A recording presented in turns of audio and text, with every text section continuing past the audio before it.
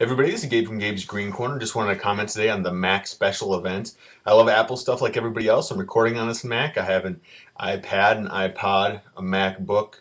I have pretty much everything there is. The big announces today is Mac is coming out with iLife 11. That's going to be a big thing. It's going to bring a lot of different changes to the iPhoto options and iMovie, along with a lot of the other things that they're doing. One of the other big things is there's going to be FaceTime for Macs instead of just on the iPod touches and the iPhone 4. You'll also be able to connect up to those devices with the actual Mac that you're sitting in front of, which is a sweet new option. I'm excited for FaceTime for my Mac so I can talk to all my friends wherever they are.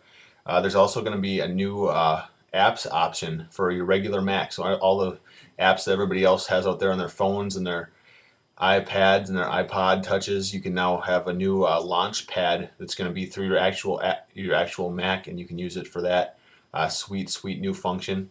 And then the other big thing is they're announcing that's going to roll out soon is Mac OS 10 Lion, which is going to be a new redo of the operating system, which I'm super excited about. And the biggest final thing that Steve Jobs talked about was the new MacBook Air.